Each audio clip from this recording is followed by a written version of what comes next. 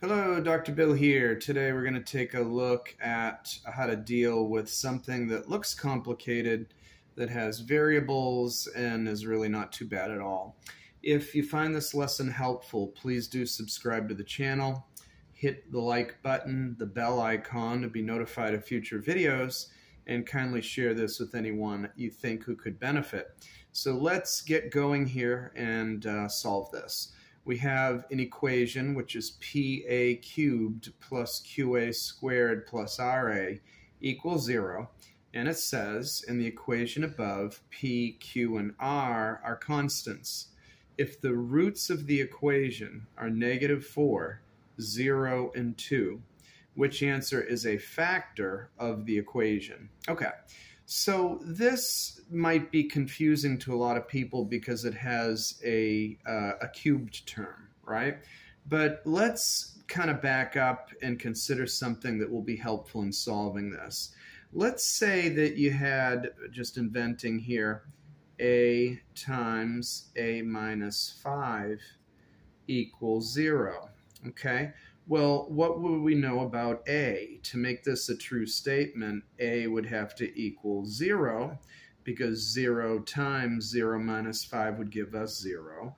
Or A would equal 5, because 5 times 5 minus 5 would be the same as 5 times 0, which is 0. So A would be 0, or A would be 5. It's the same thing here, right? They're saying that the roots of the equation. Now remember, whenever they talk about roots, the roots means the solutions, right? The solutions of the equation are -4, 0, and 2. So which answer could possibly be a factor of this equation? Well, this means that if we plug in these roots to the answers, right, we will opt for the one that will make it a 0. So let's see here. We'll take -4 first.